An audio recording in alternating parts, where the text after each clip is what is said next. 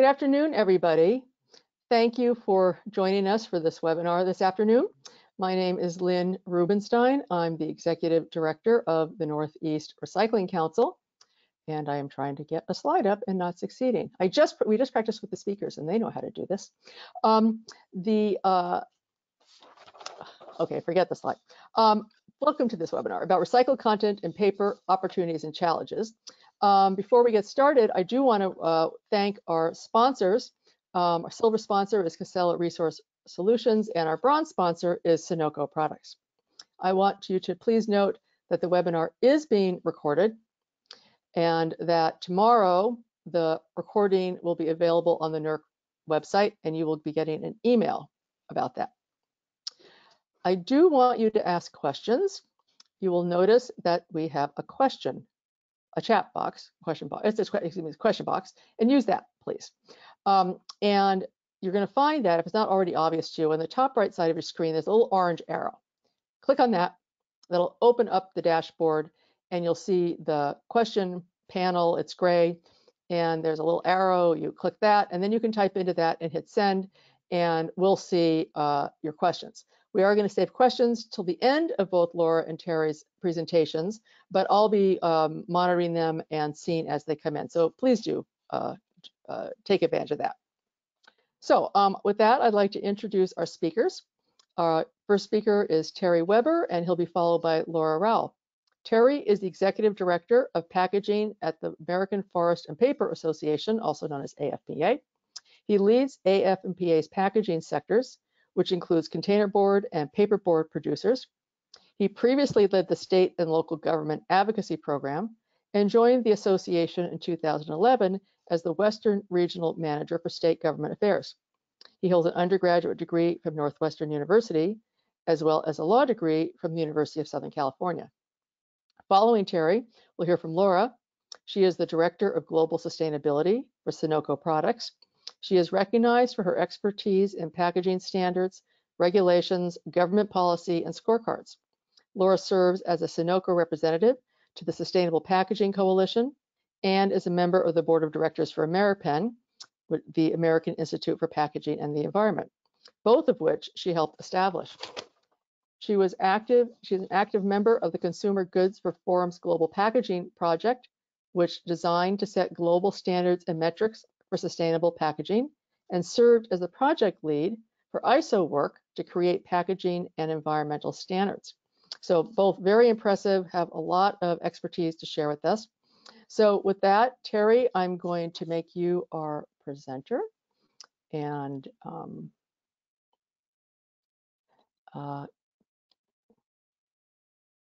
we will look forward to your presentation. Thank you.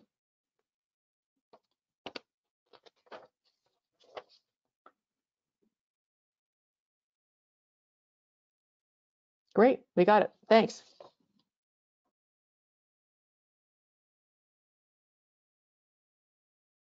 Good afternoon, everyone. Hopefully you can hear me now.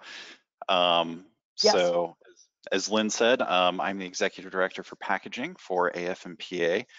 So I work primarily with our packaging producers. Just as a quick intro, AF&PA, we are the National Trade Association for America's Paper Mills. May not necessarily be self-evident from our name, but that is bread and butter who we represent. We represent about 84% of US production capacity and over 90% of capacity in what we call the packaging grades. Here's a quick snapshot of the industry nationally to help folks understand how the industry is structured. Mills are the primary producers that turn wood chips or recovered paper into pulp and then into large parent rolls of paper. Parent rolls are then shipped to what we call converting facilities that turn paper into the finished product. For example, parent rolls of tissue, bleached board, and container board are converted, what we call converted, into consumer-sized rolls of tissue, paper cups, and boxes, for example. AF&PA's work is focused on supporting primary production, although many of our members also own large converting operations. In the recovered fiber space, just as some of our companies own forest lands to supply their mills with fiber, some companies operate recycling businesses in order to supply their mills with fiber.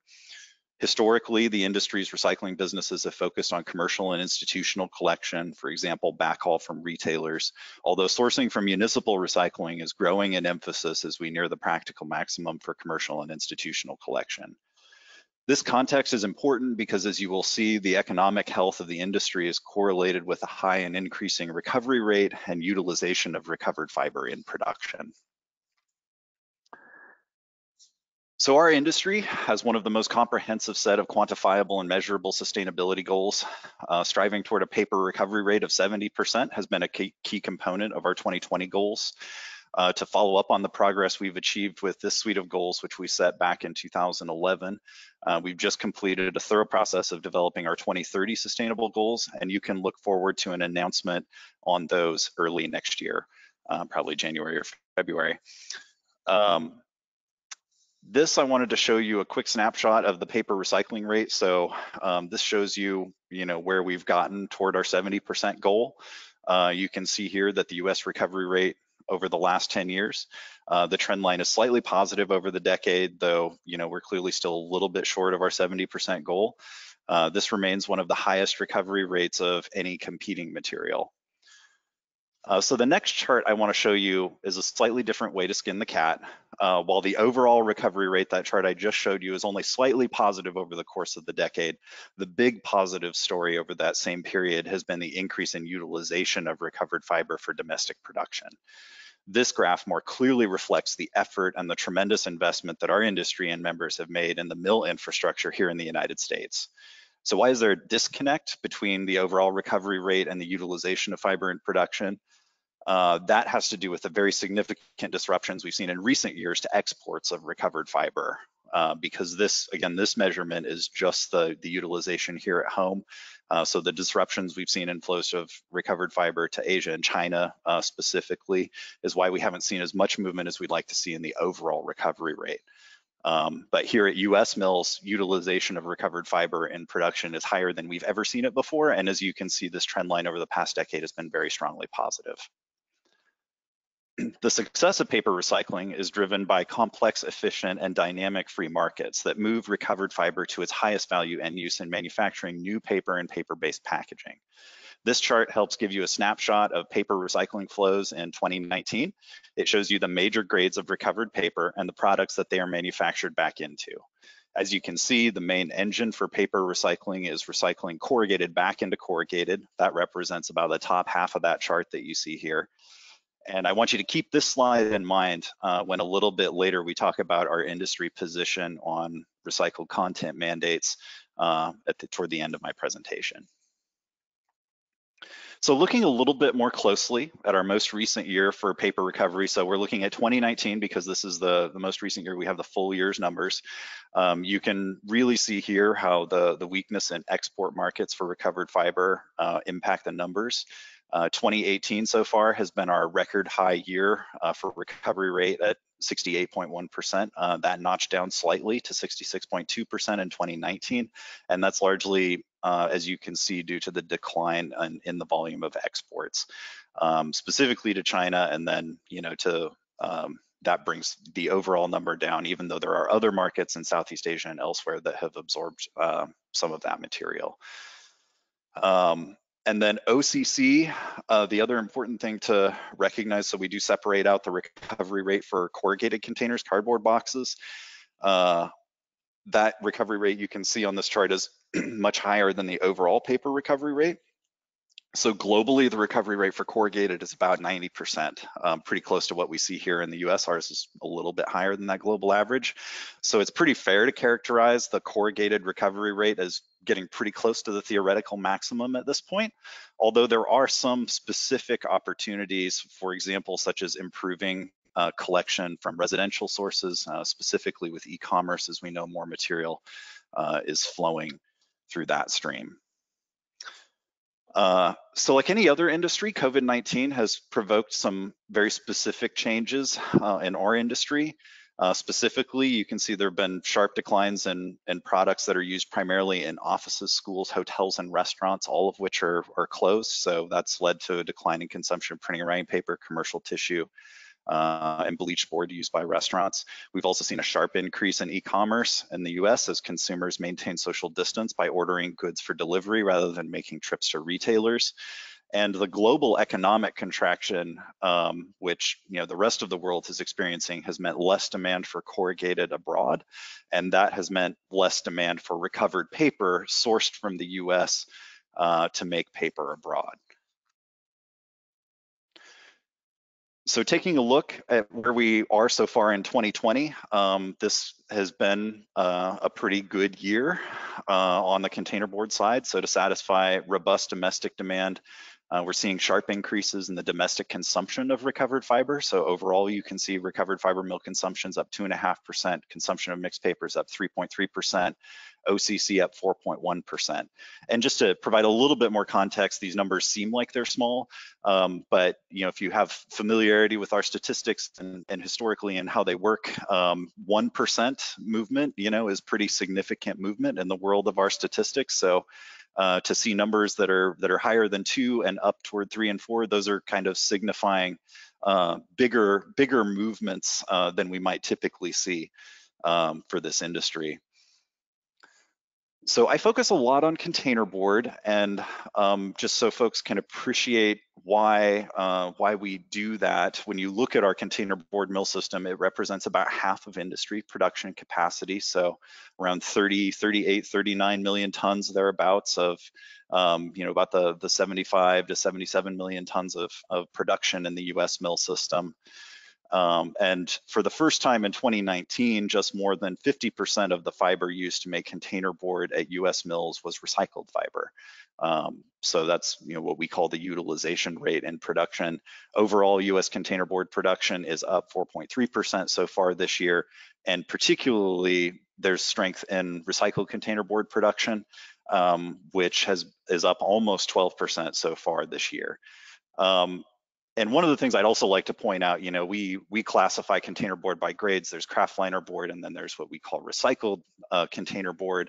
And that kraft grade, which most folks, might think of as virgin containerboard colloquially, I think it's important for folks to understand that there's some amount of recycled content in almost all the containerboard that's produced in the US. And even in what we refer to on the industry side as kraftliner board, or what folks might commonly mistake for virgin containerboard, the industry average there is between 12 to 18% recycled content. So even on the industry side, the product that we categorize as what might be in vernacular considered virgin contains a not insignificant amount of recycled content.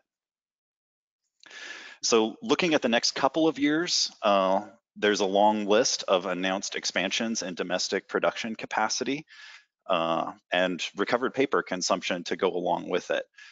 When you look at this list of mills here and when they're scheduled to come online, there's a substantial amount of additional consumption. This represents over $4 billion in investments that our industry has made to increase our production capacity and our ability to consume more recovered fiber. So just quickly, I want to go over a few of the efforts that AF&PA uses as an industry that we're taking on to improve paper recovery. We're in the process of developing a design guidance for recyclability of paper and paper-based packaging. We work on specific projects related to recovery of targeted materials that we've identified where there are more opportunities to recover more fiber. And we have a general educational outreach program for recycled fiber. So our design guidance for recyclability, that is upcoming. We're expecting completion of the project toward the end of this year, beginning of next year, and publication of a final report shortly thereafter. The purpose of this is to inform our stakeholders about the recyclability of non-fiber components of paper products to help categorize what's easily recycled, what's less easily recycled, and what's not recyclable. We've completed the data collection on this. We're doing a little bit of follow-up to make sure the research is solid, and looking forward to publishing a report on this early next year. So we're hoping this will be a useful tool for our stakeholders once we get it out there. And then turning to one of the specific projects that we've been working on, pizza box recycling has been a focus for us this year. One of our members completed a study showing the recyclability of pizza boxes on the paper machine. So at levels of grease and cheeses, because this is probably one of the most common questions that we get asked, is are pizza boxes recyclable? And we essentially have a study showing that at the levels of grease and cheese that you would typically find on post-consumer pizza boxes do not present problems for manufacturing. And then we did a survey of our members. Every member who responded, and we represent again over 90% of production capacity, indicated to us that they recycle pizza boxes at their mills. There's no issues with them. So we have come out pretty strongly this year trying to encourage communities to update their guidelines, make sure we're being clear in our communication that, you know, the box is recyclable, but food is not. So make sure you're removing any excess pizza, but trying to simplify our communication with consumers that they don't need to worry about grease and cheese. They just need to make sure that there's no pizza and then get that box in the recycle bin. So this is just some examples here of the communications we've been pushing out on that. And then just generally, we do a lot of educational outreach. Again, you know, providing toolkits and information and direction, you know, all kind of working toward that goal of communicating clearly and simply to consumers about what they can do to get material clean and free of contamination collected in the bin. So I want to talk a little bit about, because I know this group has a pretty strong interest in our position on recycled content mandate. So I just wanted to talk a little bit about it. You know, as you've heard throughout this presentation, our industry is certainly not opposed to using recycled content. In fact, you know, we have a better record on the utilization of recycled content in manufacturing than just about any competing industry. We use more of it. We're looking to use more of it. We, you know, have consistent flows of investment in technology and production capacity so that we can reach more of it and use more of it and improve our collection systems. So it's certainly not something we are against. But, you know, kind of going back to that picture, and maybe I'll just scroll back to it, understanding the complexity here of recovered paper and how it flows through manufacturing and how it ends up in finished products. Our position on recycled content mandates is basically that we feel like the industry is in the best position to determine what are the best uses in manufacturing, both from an environmental and an economic and a performance perspective, that we are in the best position working with our customers to determine which products that recovered fiber goes into. And so, you know, that's the most important thing to recognize about our position on that issue. And that concludes my presentation. Thank you all. Great, thanks, Terry. There are many questions that have come in, and I'm delighted about that. So let's see, Terry, Laura, I'm going to make you the presenter, and I'm going to encourage the audience to continue to post their questions.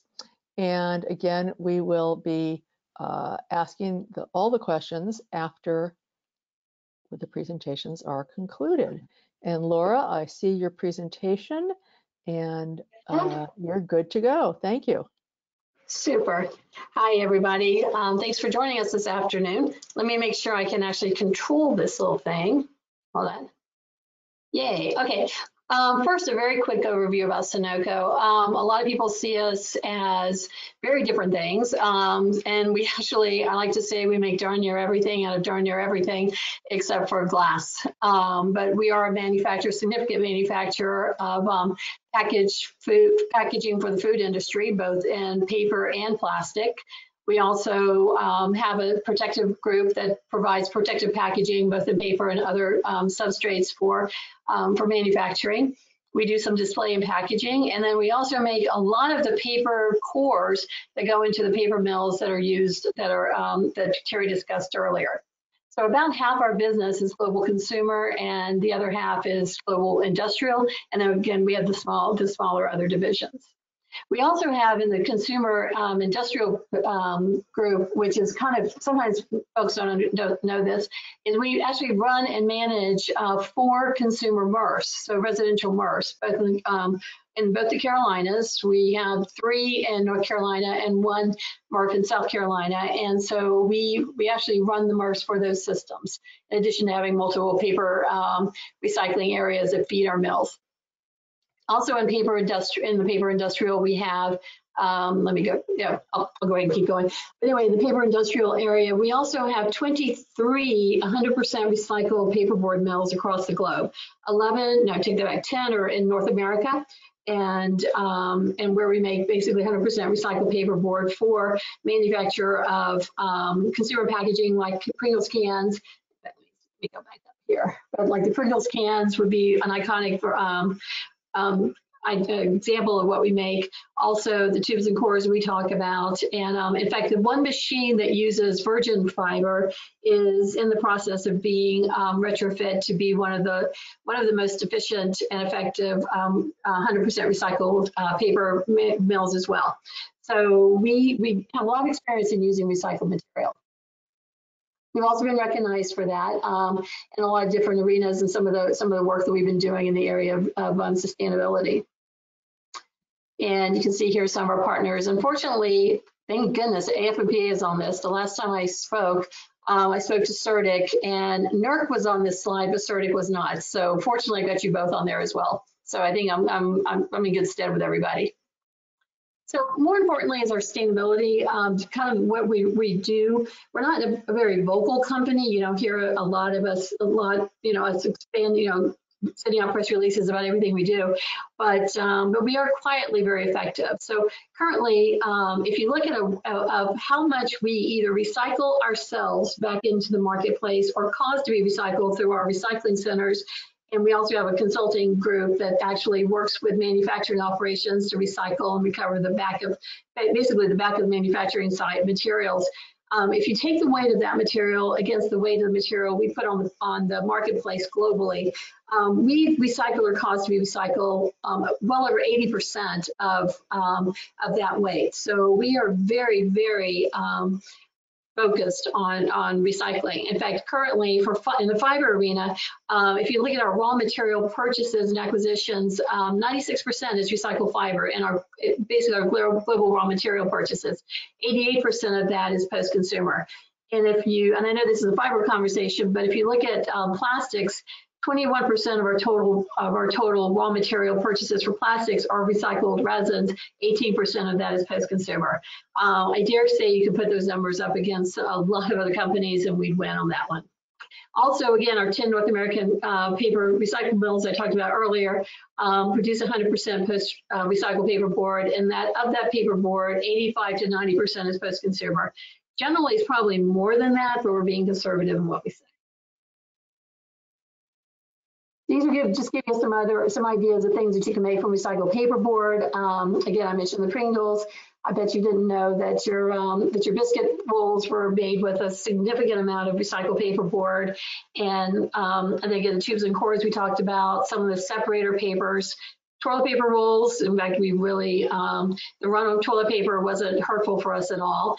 But to me, one of the most interesting things made from recycled paperboard are tables. So these pedestal tables that have wood veneer on the outside are actually covered editions of our cores, our large cores. So we make an FSC certified core for a company that manufactures and sells FSC certified tables. So what are some of the challenges and opportunities that we see with recycled fiber? So, it's long been a component of the packaging systems and absolutely should continue to be utilized in greater amounts. But what we see are some of the external design approaches, and not necessarily by packaging designers, but by regulators, government agencies, legislators trying to impact the packaging stream and address concerns they have over packaging. Tend to not always align the package with the product. And I think that's something that has to be remembered always when you're talking about packaging, is that package exists for a purpose. It exists to protect and deliver a product. And if it does not do that successfully, then the environmental impact is much more significant than the environmental impact of the package alone. So, so we want to see more approaches that actually combine the two. In fact, one of the concerns we had with the Ellen MacArthur Foundation approach is that it tends to see packaging as a standalone entity and not as something that has a function that's directly tied to it. In fact, a good example of this is we manufacture the rigid plastic caulk tubes that you may see in Home Depot or Lowe's. They're really the solid ones, and those caulk tubes are made out of 100% high density polyethylene plastic, totally recyclable plastic. But when you put the silicone or the caulk or whatever else it is in that package, it renders it not recyclable. So again, the package and the product need to be held hand in hand. And also and the other aspect we're seeing right now, which is interesting, which is a very interesting challenge, is that paper and paperboard packaging is being included in these Ellen MacArthur new plastics economy commitments, so that any board with more than 5% poly or other constituents that end up as milk residue would not be considered recyclable under those definitions. Walmart as a company, as a retailer, has included paperboard packaging in the new plastics economy commitments, and it makes things very difficult when you're limited to 5% of the material not actually being proven to be recyclable. So use of recycled fiber in direct food contact also is, or any fiber really, in non-dry food contact applications, so water, fatty applications, require barriers. So while paper is a fabulous substrate for packaging, some of these are going to require special pulping systems in order to extract the fiber and responsibly recover the residue. A really good example of this is the aseptic carton, the gable top carton, and then also our composite cans. We find that they can recycle very, very easily, and actually the fiber comes off. But we do know that they need to be in special recycling systems, special pulping systems, recycling systems. We see these types of systems basically expanding too, with additional recovery aspects emerging. And I'll talk a little bit about something that we're doing in the UK now to demonstrate this. Today, though, we are experiencing significant bias against barrier packaging. So we hear a lot, no composite materials, even though there are proven systems today to recover them. So packaging destined for specialized pulping systems like aseptics, like gable top cartons, like our composite cans, hopefully, are often thought of as less sustainable than that going into a general pulping system. But the outcome, which is recycled paper, is the same, and the systems are emerging to recover all the components, not just the fiber. But the bottom line is first it must get collected. So what I want to share with you is a case study of some work that Kellogg's is doing, Sunoco is doing in partnership with Kellogg's in the UK to demonstrate that our Pringles cans and other composite cans can be recycled effectively. In fact, in some cases more effectively than putting it in a general recycling system. So the plan that we have is to recycle Pringles cans with beverage cartons and gable top at Sunoco's Stainland Mill. So our UK mill in our Stanley mill in Halifax has a separate pulper called a Tessa pulper that is used to recover the fiber from the aseptics, and also we're demonstrating that it can do that with the composite cans as well. And then what we're also seeing is what we also need is to recycle the polyaluminum barrier and the steel ends of these cans at a third party, because again, under the new plastics economy, you could only afford to have 5% of that package not recyclable in order to claim that package is recyclable. So we're looking at a full recovery of all the elements that go into these packages. So the current situation, what we're doing right now is we have demonstrated that the Pringles cans and the UBCs, which are the aseptics and gable tops, can be pulped successfully. That the material extracted, the fiber gets extracted almost 100%, and that the residuals come out very cleanly, including the metal ends, and can go to pyrolysis or other valorization processes. We're doing curbside trials in a couple of cities in the UK, and we're also working with one of the largest retailers in the UK on a return to store collection. So the next steps are, we've also looked at how can, again, we talked about sorting and collection being important. So the next step is, and what we've done right now already, is we've worked with TOMRA to determine what's the with NIR sorting, what is the spectrum that accepts both the beverage cartons and the composite cans or the Pringles cans? And we found the spectrum that works. What we're currently doing is testing that spectrum in 3 MRFs in 3 different countries in Europe, because they have different material flows. Because when you're telling an NIR reader to sort something, you can't say I want to, unless you have the Holy Grail, watermarking. You can't say I want you to sort just composite cans and just aseptic cartons. So some other stuff comes in with that mix. And so what we're doing is we're doing these sorts at 3 different MRFs throughout, again, in Europe, to represent the different material flows and collection systems too, dual stream, single stream.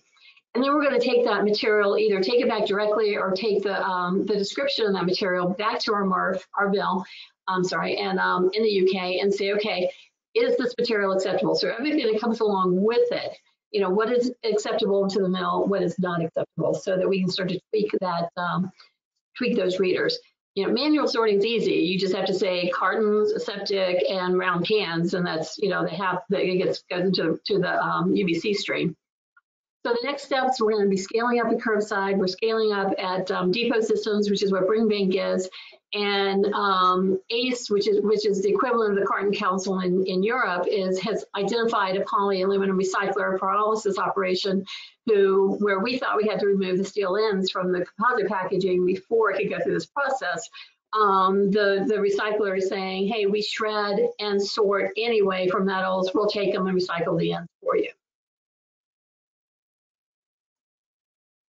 So by adding paperboard cans to the beverage carton recycling stream, it really makes a lot of sense. So one, we don't alter the efficiency of sorting beverage cartons. That's one of our key priorities. And also making sure, if it's not in here already, but making sure that the material that's going through our mill is not changed as well. We're not going to increase the amount of pollutants in the stream because we're finding in uses for it. We're also not going to affect the efficiency of the beverage carton recycling process as well. That efficiency will be maintained. We'll also increase the amount of paper materials being sent to recyclers. So hopefully getting some of the material that's in the mixed paper stream or other stream out of it and into a bona fide recycling stream. We'll increase the volume of polyaluminum to develop the valorization processes. So that'll go along with some of the other efforts in Europe and also emerging in the US to find ways to recycle film, plastics that can't go through a mechanical recycling system. We're also looking at, by adding more material to the UBC stream, we'll be increasing the volumes and hopefully optimizing the transportation as well. That will also allow for reduced storage and bunkers, and the material can be shipped quicker. The bales of material can be shipped quicker to the mills. And for the UK, and this is a UK project at this point, we're going to make it more attractive for the councils to see value in collecting the material. So some of the opportunities we're seeing is that, again, emerging agreement is that some form of EPR is coming. And so that's going to provide some potential funding for not necessarily all of these steps that I just described, but as it looks to the broader expansion of recycling opportunities and the ability to utilize some of this new technology coming in, that's going to help this project as well. Because we're seeing alternate recycling or advanced recycling, however way you want to call it, becoming a reality for basically addressing most critical issues while allowing people to achieve these new plastics economy targets. So pyrolysis is being tested as a solution to mill residue. And then we're looking at a phased-in process, so starting with pyrolysis and then moving toward chemical recycling, because quite honestly, once this system moves to the US, which we're hoping it will, excuse me, we need so many pyrolysis operations that are working in order to make it cost effective for chemical recycling to make sense. So with that, I'm going to stop and allow Lynn to open the door for more for questions. So I'm hoping that if I wasn't clear on some of this, you'll ask me to clarify some things. Thank you. You betcha. Yeah. Great. Well, thank you. That was wonderful. And you both, not surprisingly, have had tons of questions. I'm going to see if I can succeed this time in getting my webinar sponsor slide up. Yay. Okie doke. So I've been actually copying them into a Word document for myself so that I can, they have been coming in so quickly that I just can't see them. So I'm going to go kind of in the order that the presentations were made. Thus the risk of me trying to read my Word document, huh?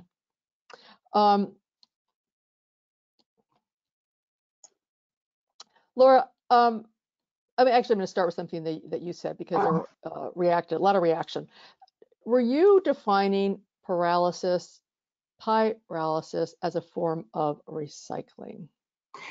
In and of itself, no, it is not. It is a first step, though, for chemical recycling.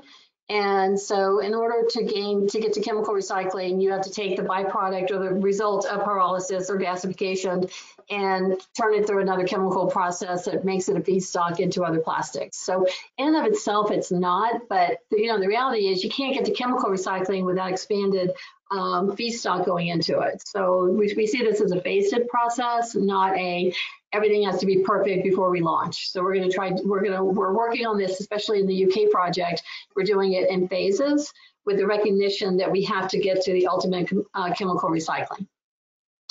Okay, thank you. So Terry, there were a lot of questions relating to how AFMPA calculate the recovery rate. And so some of the questions were, some were just that straightforward. How do you calculate the recovery rate? But there were also many that were asking more specifically. Were you looking just at domestic within the United States? Were you comparing it to all materials sold everywhere or just in the United States? So we need a little bit more detail on that, please. Right. So the way we calculate the recovery rate is the way that it is typically calculated everywhere in the world, which is our production capacity plus imports minus exports are the denominator, and the nominator is mill consumption of recovered fiber plus exports of recovered fiber for recycling. So essentially you're capturing what the recovery rate captures is all the material that is being exported for recycling. So that's what makes it different from the utilization rate. So when I say the utilization rate, that is the percentage of fiber as it's coming off the paper machine, what percentage of that fiber is recovered versus virgin material. So thank you, that's helpful. However, there are still a number of questions. People saying, I see lots of cardboard and paper in my MRF, in my landfill. So how could you be saying there's a 90% recovery when I'm seeing that all over the place? Common question. The answer has to do with there's an awful lot of cardboard out there, and 80 to 90% of it doesn't touch a MRF. It flows through a retail store, it's backhauled to a mill from there. That being said, we have, kind of taken a look at what the rough percentages of recovery, might be through the residential stream, and they're lower. But that's just kind of the reality of it. It's a more complicated collection system than just baling clean corrugated at a store and backhauling it to a mill. If it's got to flow through a MRF, there's more potential for contamination. It's commingled with other materials. It's got to be sorted out. So the reality is the recovery rate for corrugated that has to flow through the residential system is probably half of what it is, flowing out of commercial or institutional collection. So the other piece that's not captured that's probably noteworthy for that calculation is corrugated that rides in on imported product is not part of our recovery rate calculation. So, and that would definitely be a piece of the corrugated that folks are potentially seeing. So when I say that, that means, for example, consumer products that are sold off the shelf at a retailer, they come, packaging is produced near where products are manufactured. So if there is a consumer product manufactured in China, it is going to be typically packaged in corrugated that's also manufactured in China. That amount of corrugated gets shipped in and it's available for recycling in the US, but it's not part of our recovery rate calculation. So for us to try to gather to capture that, we have been experimenting in the past few years doing a calculation of what we call the effective recovery rate, where we essentially take out the calculation of material that we know cannot be recycled and try to add back in using an estimate based on census statistics of imported consumer products and a calculation of box intensity of those respective products, trying to estimate that amount of material, packaging material that's writing in on imported product. So that is something, that is a statistic that we do share with folks, but it is just an estimate at this point, because we've got to do, there's not exact statistics in the way the way there is when we calculate the traditional recovery rate. But we are tracking that data, and we have growing confidence that that number is in the way we calculate that number. So it will probably be a number over the course of the next few years. I would expect you will hear more from us on what that number is, because it helps us identify frankly, where the opportunities are for recovering additional corrugated. Okay. So thank you. That was very, very helpful. One last question related to that specifically. Do you calculate recycling rate for paper products by state? And if yes, is that data available? Hint, hint, So hint. we have attempted to tackle that question in the past, and what we have found, we spent a fair amount of money on consultants trying to nail that down and see if we could solve that riddle. And generally what we found is that the flows of recovered fiber are too complex in terms of where the fiber is produced, where products are packaged, where it's consumed, where it's collected for recycling. The fiber flows across state boundaries so much that we could not find any reliable way to calculate the data. We did come up with some kind of back office estimates, but they were within like a 20% range. So, us saying that the recovery rate for paper in a certain state is, 60% plus or minus 10 to 15% is not a horribly helpful calculation. So it's not something that we have pursued. But at some point, if there's opportunity for better data where we could calculate a reliable number, it's something we would pursue. But based on the work that we've done, we haven't been able to come up with a reliable calculation at this point. Okay, thank you. So Laura, can you reflect on how does the cost of recycled fiber compare to the cost of virgin pulp? I would have to take a wild guess, because we really don't use a lot of virgin pulp in our materials. And where we do, we have our own forests, so which are going to be used in conservation activities after we convert that other mill. So I wish I could tell you, but Terry might be a better person to tell you than that. Okay, Terry.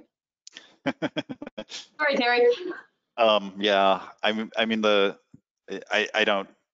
As a trade association, we don't really discuss price, so I don't really have any specific cost estimates for you. It's going to be very specific to, the region and the cost of material coming out of collection and the fiber that they're using and the kind of yield that they get. There's a lot that goes into that calculation. But, when you look at the split that our industry uses, where it's about, our utilization rate's about 58% virgin, about 42% recycled. They're competitive with each other. It just kind of depends on the product that you're making, and the specifications and performance you need is going to, all go into that calculation of what fiber selection you're going to use. Okay, great. So speaking of that, Laura, why does Sonoco use recycled content? I think, I think we started off using virgin content, which is why we do own some forest land. But that was a long time ago, but because the materials and the products that we're going into don't require the use of virgin material. We use virgin material when we're creating a barrier, or we have a printed label that has to go on a package. But for the most part, we can effectively make the packaging and the products that we need with recycled material. So I think it's just one of those things where we're in a market that enables us to use recycled material and to use more of it as we expand. Okay, so Laura, you touched a lot of people's buttons when you started talking about pyrolysis. So we have a number of questions around that, and Okay. I'm going to try to consolidate them. But one person asked, how common is the use of pyrolysis in the paper industry? Well, it's not, because really, this is kind of an interesting aspect. I'm sorry for the light. I cannot figure out how to get away from that, the edge of my screen. So it's really been designed for the plastics industry. But, you know, we have a MRF in Raleigh, North Carolina, that any of our film and non-recyclable plastics can go to a pyrolysis center that opened up very, very close to us. So we're able to valorize that material. And it just sort of came to us that especially when I was in California at our paper mill there, I looked at the material coming out of the back end of the paper mill, which in California has to be landfilled because they won't allow pyrolysis anyway.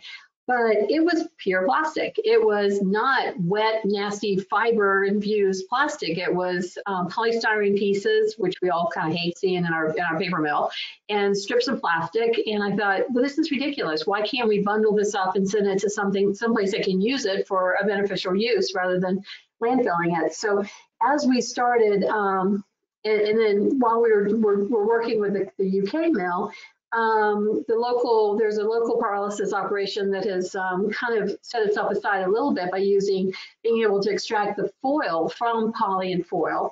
And so they sell both the foil back into the marketplace, and then they also use the plastic for the pyrolysis oil.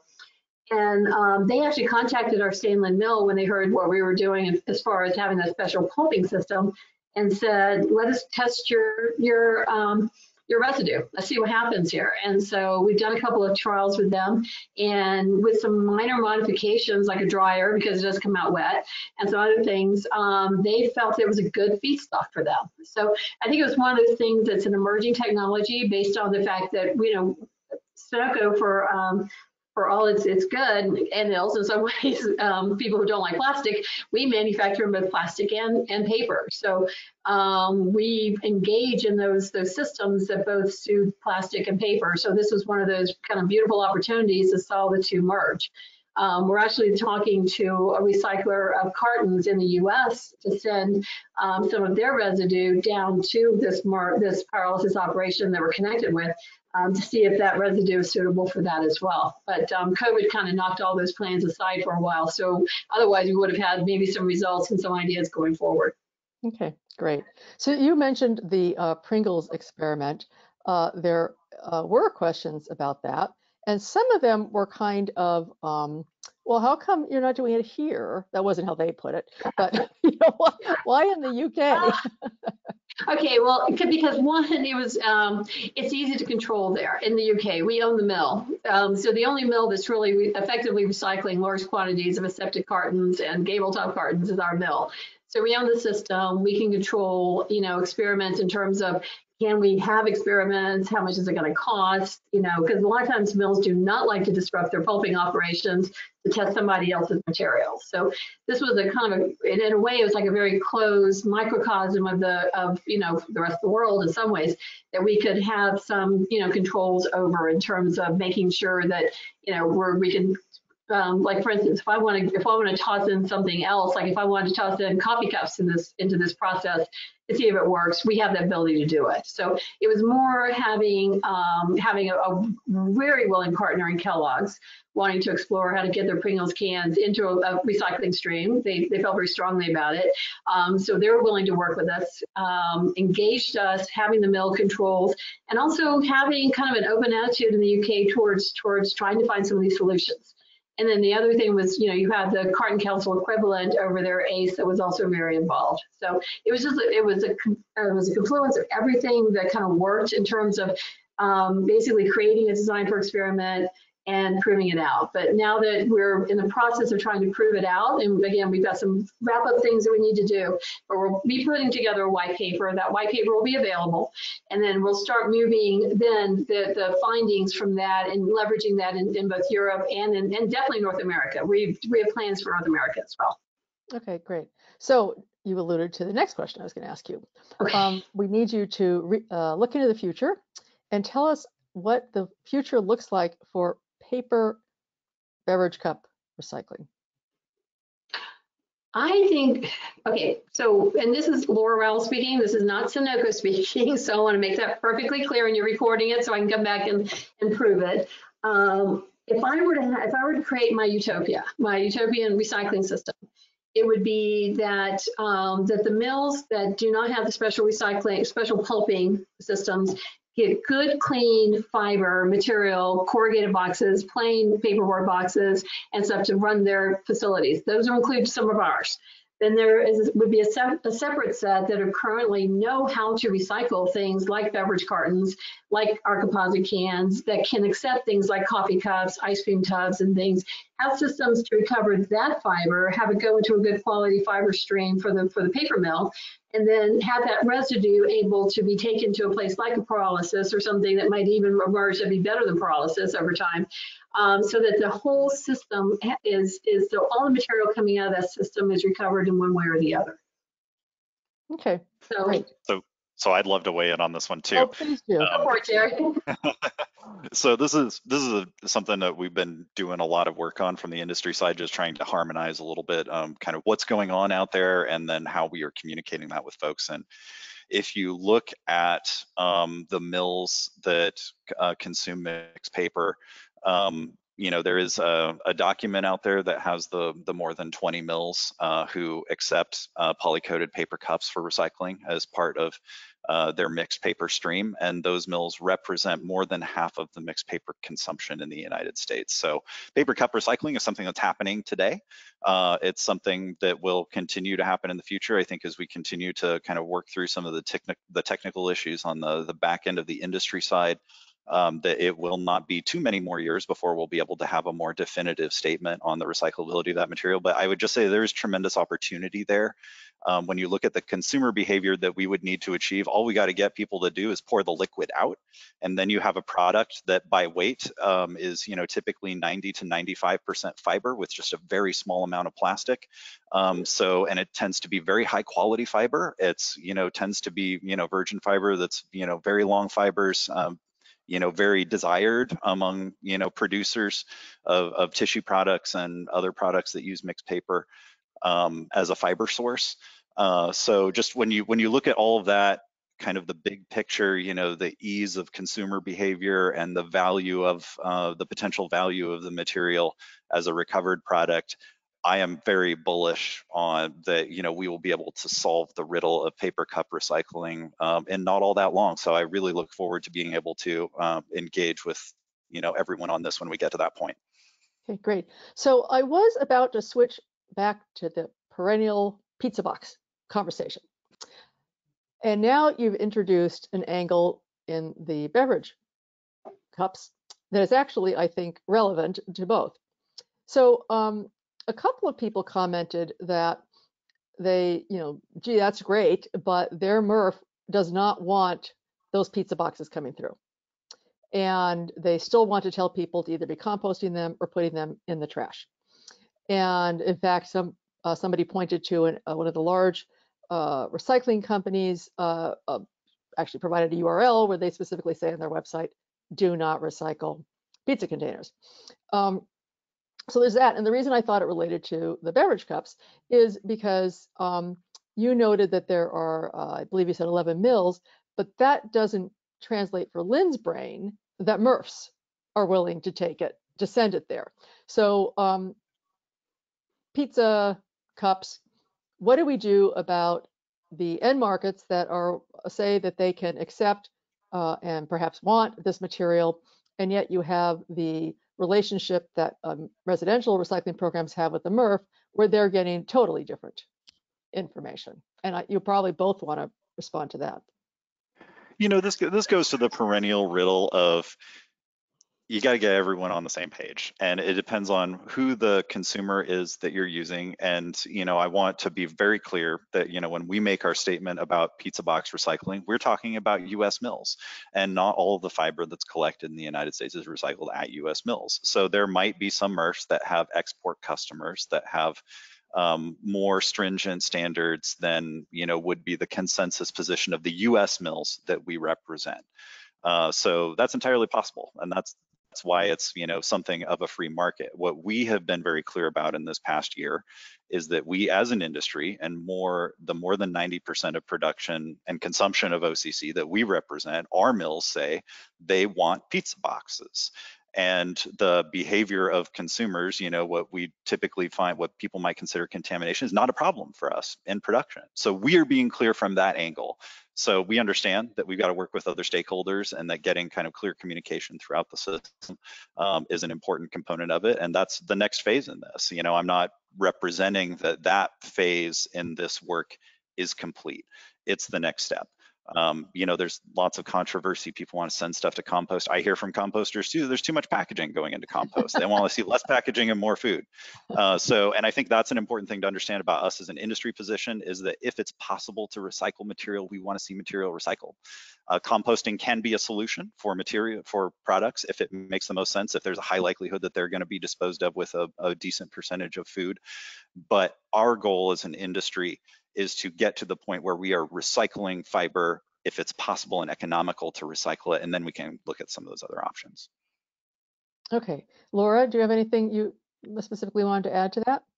I would almost say ditto. I mean, we want the material to recycle, and we want to see it go beyond. If this system works, then it can go beyond paper cups. It can go to ice cream tubs. It can go to other things that folks say, oh, we can't recycle it. So I think the big issue is to walk backwards in that if the mills want it, and the mills are telling you they want it, and they're telling the MRFs they want it, then I think the MRFs need to be looking at ways to separate it and get it to them. And if there's a disconnect in between, then that conversation needs to occur. So we try to work out what are the solutions.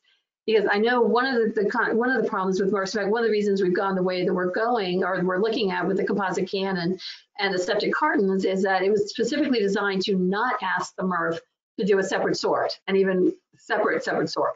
Because right now we know they're being asked to sort, corrugated, mixed paper, beverage cartons, PET thermoforms. If you take a list of the things that everyone wants sorted separately, the MRFs can't do it, and we know that from experience with our four MRFs as well. You're limited generally to 6 or 7 or 8 bays, 8 if you're lucky, but mostly 6 or 7 bays. So everything that you decide to separate has to have, good economic value. So one of the reasons we looked at the program with the Pringles can the way we did is to say, what is already existing that we can then add to it, and then possibly add, again, if we want to add coffee cups or something like that, add to it so it doesn't require, the MRF to set aside a separate sort.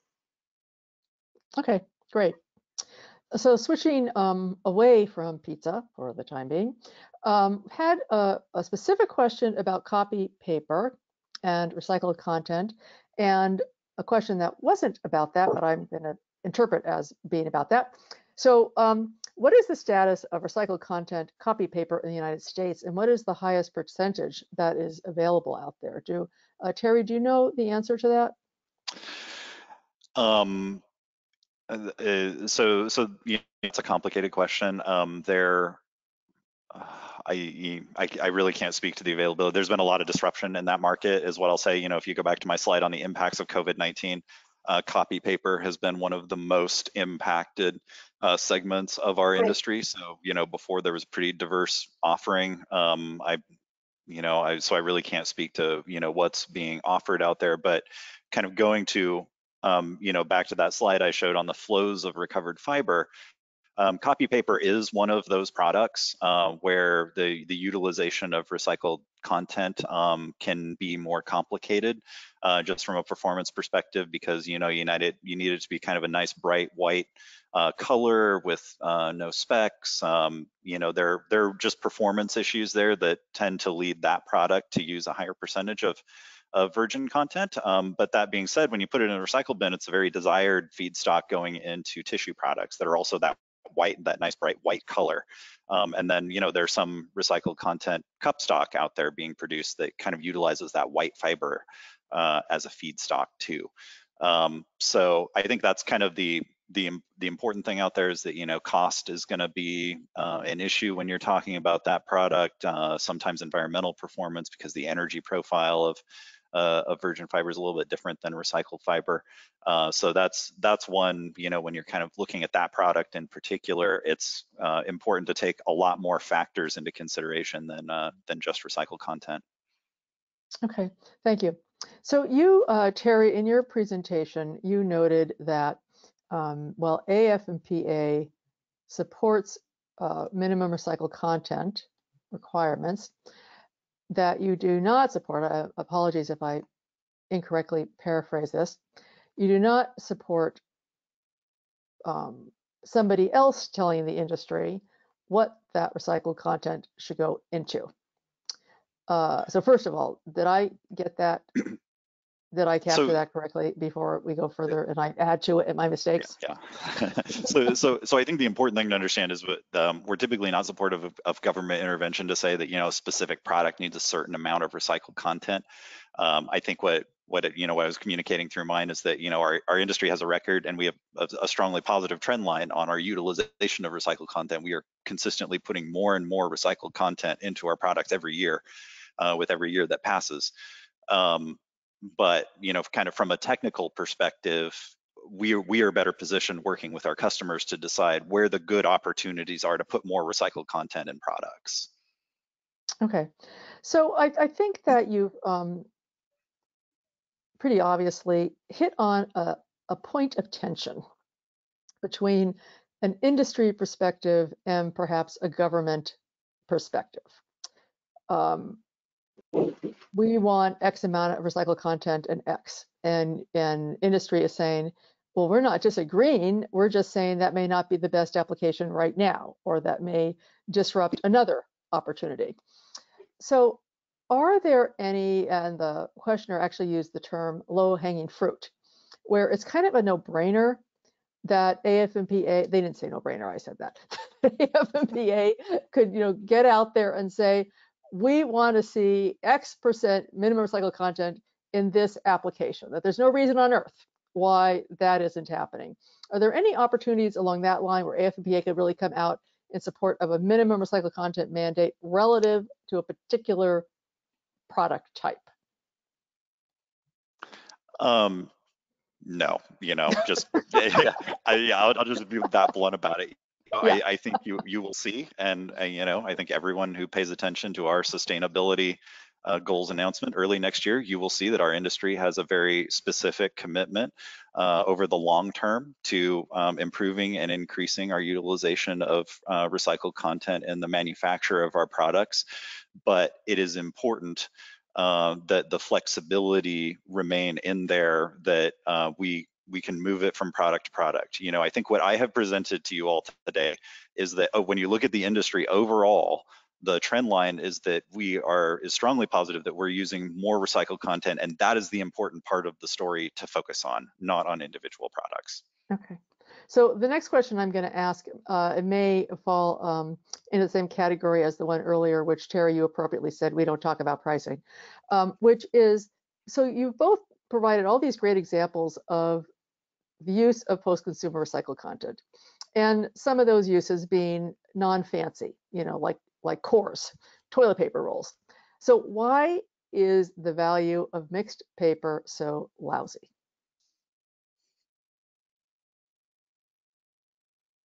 The most I can say on that is supply and demand. Yeah. You used to have a situation where you had a large overseas market that was consuming, a very oversized amount of that particular grade. I think you've seen in the statistics that I presented that there's a strong positive trend of consumption of that grade at U.S. mills because they see an opportunity. There's an oversupply there, and the cost evaluation is attractive. So you're seeing more mills gravitate toward investments that allow them to use more of that material. So markets are working.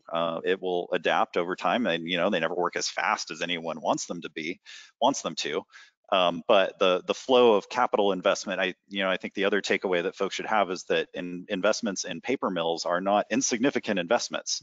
We're talking investments that are in the tens to hundreds of millions of dollars to improve our consumption profile of recovered paper. So it's important that those investments still be allowed to happen because it's the robustness of those end markets. It's the mills consuming the recovered paper that's going to improve, the situation in the economics of mixed paper.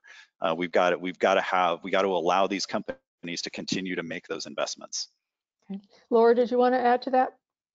No, I agree. Supply and demand. Okay, great. So we had a couple of technical questions about the act of recycling. And Laura, I'm anticipating that you'd be the appropriate person to respond. So how are envelopes with windows recycled? It's not a grade that we typically seek out. So what I can just tell you is that basically the window envelope, I think the question is about what happens to the window envelope. Probably. So the window envelope gets into the pulper. Think about a pulper as a big blender. So with a string in the middle or a big wire in the middle that collects all the plastic and wire and things like that. So the window envelope would be, if it's not chopped into bits, which depends on the type of window envelope, it would be caught up in that ragger. And then depending on the mill and the mill's opportunity, the ragger can either be chopped into bits and burned as a fuel source, or with the metals extracted, or it can go to landfill. But depends on the type of plastic envelope, I guess. I'm not that familiar with what happens to them. I know what happens to our plastic stuff, but not that. It could just, basically just come out of the pulper. Okay. Now, what about glue? How does that affect pulp? This person comments that they work at a recycling center and they get a lot of glue-filled hard tubes and corner pieces. Yeah, so our cores, which have a fair amount of glue, the glue is water soluble, so we can chop those and recycle them. We do it every day. And our packaging, like the Pringles can and others, can be recycled as well. Because again, the glue that we're using to combine those plies into that tube is water soluble. What the paper industry really hates is hot melt glue, because the hot melt glue, basically disperses in the hot, steamy pulping environment. Sometimes it can get through the screens and get into the paper, and then when you're rolling paper on a roll at high pressure, then as you unroll it to print or to utilize it, then it can cause tears. So water soluble glue, good. Non-water soluble glue, not so good. Right, and I wouldn't expect that a MRF operator or a residential recycling program could visually tell the difference. Is that true?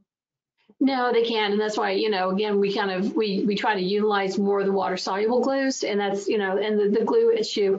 I don't know, Terry, if it's coming up in the design guidances with AFMPA, but I know it's something that we're also engaged in a similar effort in Europe called for Evergreen, and again, paper industry trying to get design guidances and protocols, and we feel that at least in the Forever Green process, the hot melt glue is not preferred. But it is required in some cases, though. You have to, it has a purpose, which is why it's being used. If we could totally substitute everything to water-soluble glue, I think the industry would. But there are applications that require hot melt glue as well. So we're not going to get rid of it completely. But if you end up with small amounts of it, it doesn't create as much of a disruption at the mill. Okay, thank you. So, Laura, somebody asked just a point of clarification, please. That, of course, I am now blocking on my window.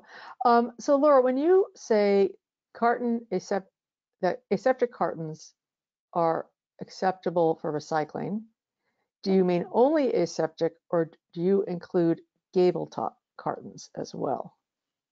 My understanding is that both are being recycled in programs across the world. So I think there's more of them in some geographies than others. So one format will be more prevalent than the other, but both of them are being recycled. Our mill in Stainland can recover both of them. Okay, great. So, Terry, let's go back to the investment in mills. So, according to the media, a lot of the investment in mill capacity that we're seeing is actually Chinese money, and that they're then going to be sending pulp back to China. So, is that a good thing for the U.S. mills, or is that like a problem? I'm just looking back at the list that I have here on my slide, and actually not a lot of these are Chinese companies. So I just leave that point with you that a lot of this investment are U.S. companies for U.S. consumption. But that being said, the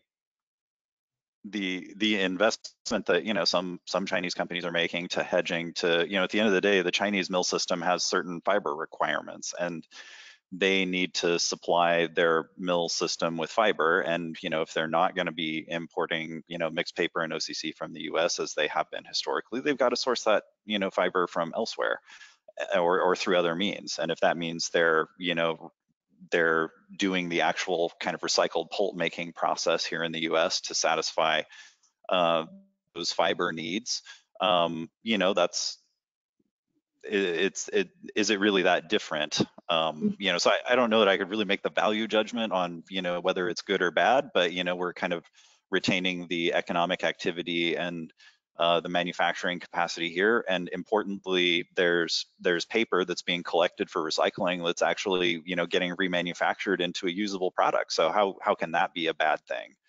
Okay. So, yeah. Great.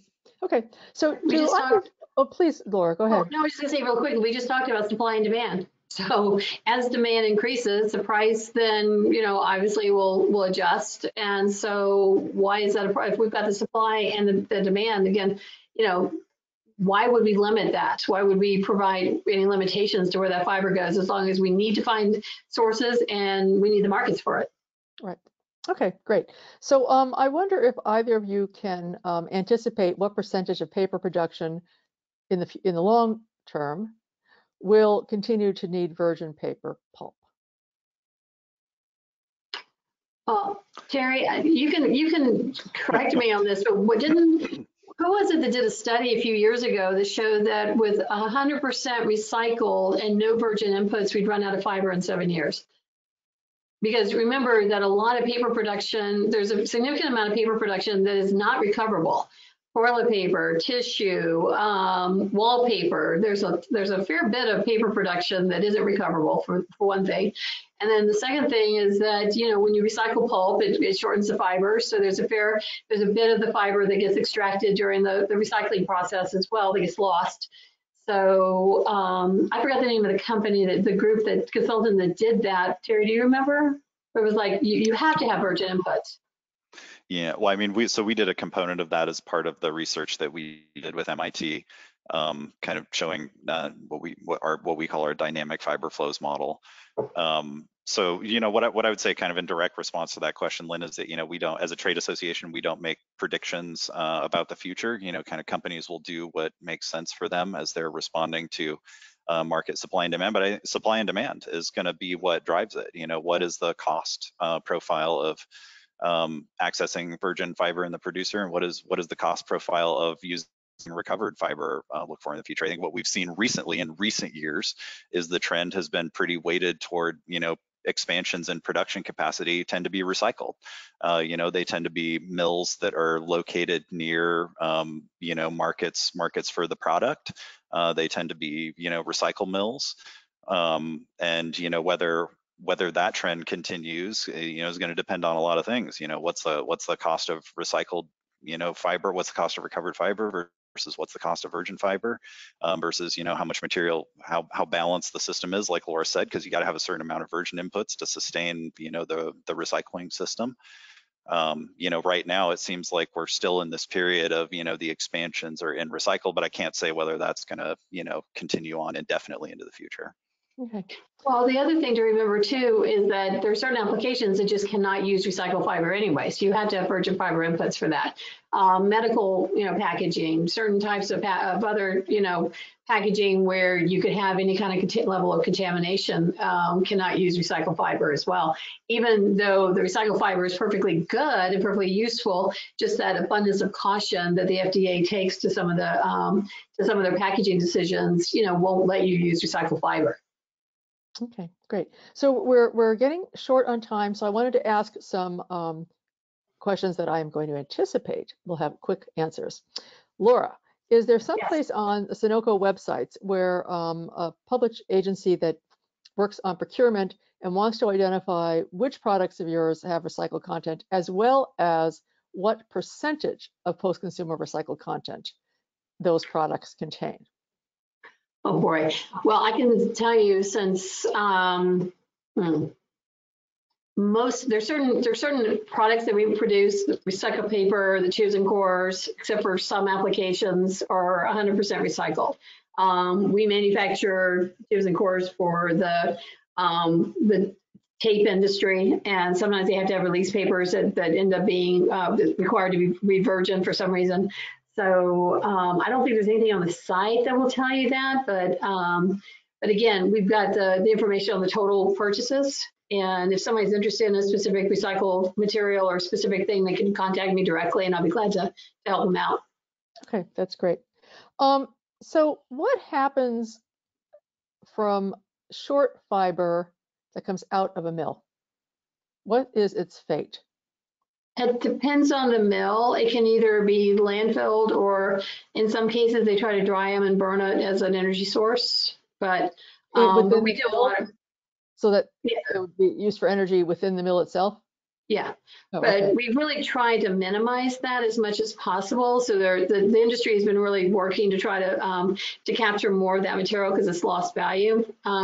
But and try to find other sources, other ways of capturing that and getting it back into a product. But they do eventually get so short that they come out. Okay. And Terry, the guidance document guidelines that you're developing, will those be publicly available or just to the industry? How will that get out there? Yes, they will be publicly available. And the other thing I would kind of clarify is that this is our first set of guidelines. I expect full well that it will not answer every question that everyone has, and there will be additional questions that come up. And I think we are planning for this to be kind of a living, breathing document. So we're going to get the first version out there for circulation, see what feedback we get, and there may be opportunities to improvement, other things we need to make statements on. We expect that to be part of the process. Okay, great. Terry, and I think you may have touched on this earlier, but did you say that the recovery rate for OCC from individuals is about half that of commercial? Did we capture that correctly? Yeah, that's about right. Okay. And so when you give those sorts of figures, those are domestic, true? Right. Okay, great. Okay, great. Well, I think that we've really covered the vast majority of the questions. I've been kind of picking the ones where there's been more than one person, pretty much interested in it because we had a lot of questions. So with that, I want to say thank you so incredibly much to both of you. Great presentations. You will also be pleased to know there's been a lot of kudos coming in while you've been speaking, and well deserved.